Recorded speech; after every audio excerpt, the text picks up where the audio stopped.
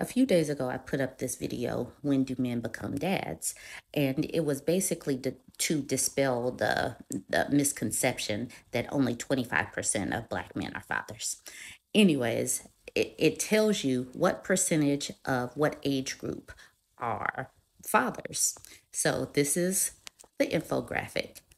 This is important. The reason I showed you that was because of this comment. And I literally got a brain freeze and a Charlie horse in my head trying to decipher this. And I want you guys to hear this. Dragonfly 44 says, "This is so sad. If you don't know how to read statistics, just ask for help. Don't make a fool out of yourself. Here, let's just do this to see if you can figure it out." The category for white men says 75%, right?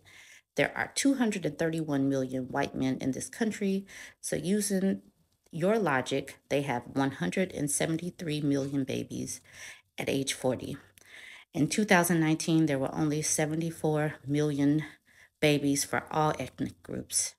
Do you think your subs are unwise?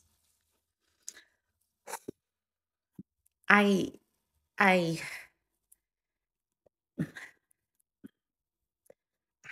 yeah, this level, I just cannot.